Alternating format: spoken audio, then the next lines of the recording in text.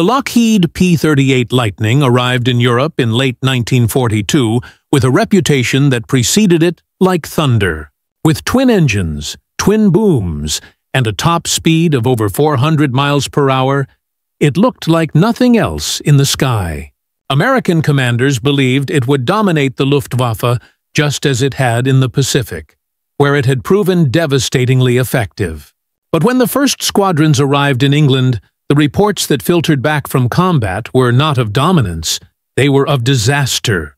Within months, pilots were filing after-action reports filled with frustration, mechanical failures, and unexplained crashes. Pilots who should have returned from missions never did, their empty chairs haunting debriefing rooms across airfields in England. The issue revealed itself during high-altitude intercepts, where the P-38 was supposed to excel. When Lightning pilots spotted German fighters below and pushed into a dive, they expected their superior speed to carry them through the attack. But something terrifying happened around 500 miles per hour. The control yoke froze solid, the aircraft's nose tucked down of its own accord, and the dive steepened uncontrollably. Airspeed surged past 550, then 600 miles per hour, and the entire airframe began shaking violently, as if tearing itself apart. Some pilots managed to recover through sheer luck and strength. Others didn't. Between October 1943 and January 1944, the 55th Fighter Group alone lost 11 aircraft to what official? Reports coldly termed compressibility accidents. Perfectly. Functional planes dove into the English Channel, or the French countryside. No enemy fire, no engine failure, just the mysterious hand of physics reaching out to destroy them. Compressibility was a concept barely understood at the time. In theory, Lockheed's engineers knew it existed, but theory lived in wind tunnels and technical papers, not in the chaos of combat at 25,000 feet. What those pilots were encountering was their aircraft nearing the speed of sound, around Mach 0.68, where airflow over the wings began forming shock waves. Those shock waves robbed the tail of authority. The horizontal stabilizer, mounted between the Lightning's twin booms, sat in disturbed, turbulent air. The elevators stopped responding.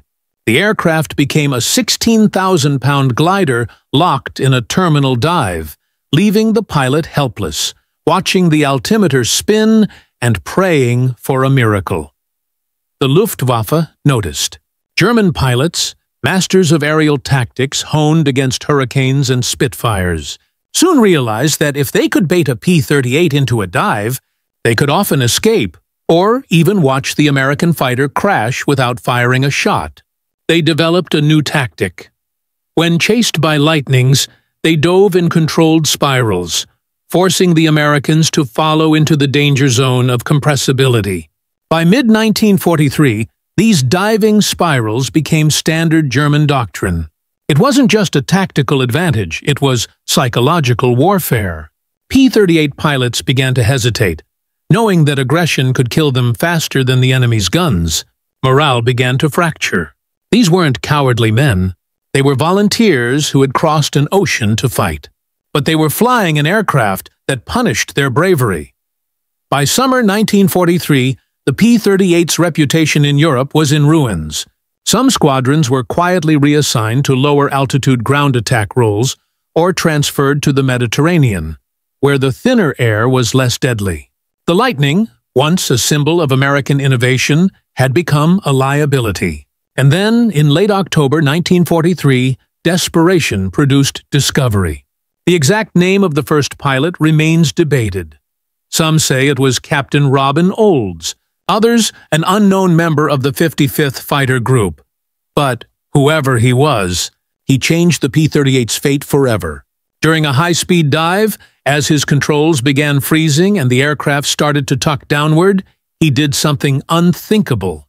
He shut off one engine. The result was instantaneous. The violent buffeting smoothed out, the nose responded again, and the Lightning, though still screaming earthward, remained controllable. He pulled out safely. Back on the ground, his squadron thought he was insane. You don't shut down an engine in combat. they told him. Not in a dive at 500 miles per hour. But desperation breeds boldness. Within a week, 3 more pilots tried it, and every one of them came back alive, reporting improved control, the ability to stay with German fighters longer, and dives that no longer ended in disaster. None of them could explain why it worked. They weren't engineers, they were survivors. Yet their field innovation spread rapidly through squadrons in England, whispered at bars and briefing rooms. Kill one engine. It works. Mechanics hated it, fearing the delicate Allison engines would seize, burn, or fail to restart. Commanders didn't know whether to forbid or endorse it, but the results were undeniable. Pilots who used the technique were surviving and winning. When the reports finally reached Lockheed engineers in California, even the brilliant Clarence Kelly Johnson was skeptical. How could asymmetric thrust make a plane more stable? The answer lay in airflow. At high speeds, both P-38 propellers generated swirling slipstreams that combined with shock waves to batter the tail. But with one engine off, the airflow pattern changed, creating smoother, more stable conditions over the tailplane. The slight side slip induced by asymmetric thrust delayed shockwave formation, buying pilots an extra 30 miles per hour of controllable dive speed. Engineering officer Harold Birkeland of the 55th Fighter Group even quantified it. Shutting down one engine reduced tail pressure distortion by up to 22% between Mach 0.65 and 0.70 that Lockheed test pilots confirmed it in California dive trials. What combat pilots had discovered through instinct was scientifically valid. By early 1944, the U.S. 8th Air Force could no longer ignore the results. Official training began at Boxted Airfield in Essex. Pilots learned to shut down one engine in level flight, then in shallow dives, then finally in full combat simulations. The process had to become muscle memory. When to cut power. When to restart. Which engine to use. By March 8, 1944, the single-engine dive was officially sanctioned as a tactical maneuver, with detailed instructions issued under Technical Order 0175F1B1. Its effectiveness became legend almost overnight. On March 15, 1944, Second Lieutenant Robert Anderson used the maneuver to chase down and destroy a Messerschmitt Bf-10A9 over Augsburg, one of the first confirmed kills attributed to the technique. Within 2 weeks, half a dozen more victories followed. The P-38's curse had been broken. For the first time in months, pilots dove with confidence. Aggression returned to the Lightning's cockpit. The Luftwaffe noticed, confused and unsettled as American fighters began staying on their tails through dives that once guaranteed escape. By May 1944, German intelligence finally pieced together what was happening after recovering a downed P-38 pilot's notebook describing single-engine high-speed dives. Tactics were quickly revised. Steeper brakes, harder turns, and attempts to force Lightnings to consume altitude faster. But the psychological advantage was gone. The P-38's pilots were back in the fight. During the Normandy campaign, they achieved near parity in aerial engagements that would once have been one-sided.